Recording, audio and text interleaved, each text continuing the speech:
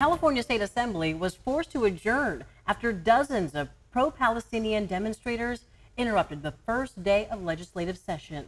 Demonstrators calling for a ceasefire in the Israel-Hamas war. ABC 10's Luke Clary has the details. Their message from the gallery, loud and clear.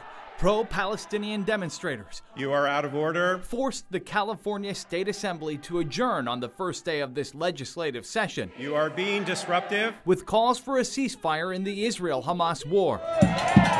And it was absolutely beautiful, one of the most beautiful actions I've been blessed to be a part of. Binya Coat's among the hundreds of people organized by Jewish Voice for Peace, If Not Now, and other groups taking over the Capitol balcony and historic rotunda.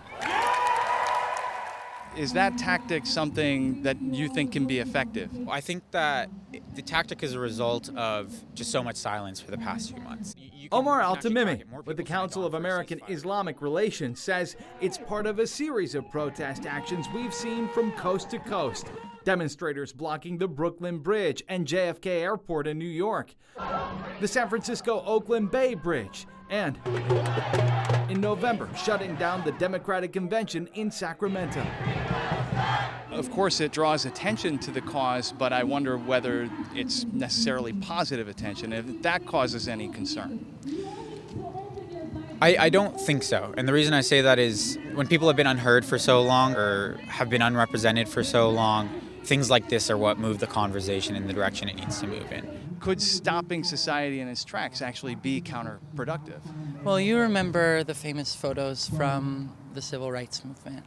You know, Martin Luther King and his movement, like taking over bridges and taking over the National Mall. Assembly Speaker Robert Rivas disagreed, saying the only impact from today's protest is, quote, the legislature was prevented from doing the people's work.